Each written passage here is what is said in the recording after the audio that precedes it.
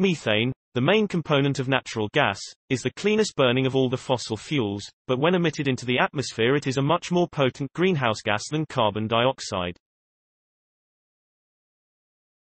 By some estimates, seafloor methane contained in frozen formations along the continental margins may equal or exceed the total amount of coal, oil, and gas in all other reservoirs worldwide.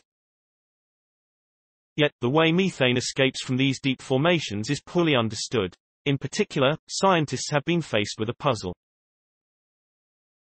Observations at sites around the world have shown vigorous columns of methane gas bubbling up from these formations in some places, yet the high pressure and low temperature of these deep-sea environments should create a solid frozen layer that would be expected to act as a kind of capstone, preve.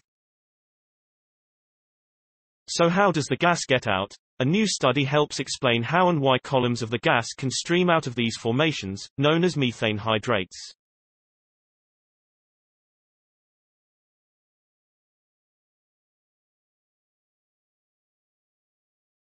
Using a combination of deep-sea observations, laboratory experiments, and computer modeling, researchers have found phenomena that explain and predict the way the gas breaks free from the icy grip of a frozen mix of water and methane.